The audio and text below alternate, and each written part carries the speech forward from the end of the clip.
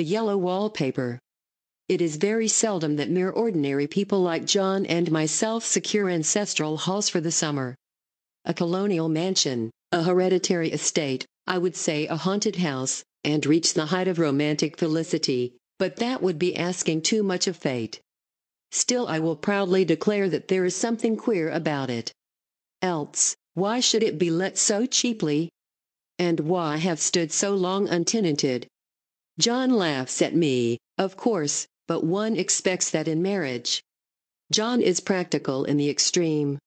He has no patience with faith, an intense horror of superstition, and he scoffs openly at any talk of things not to be felt and seen and put down in figures.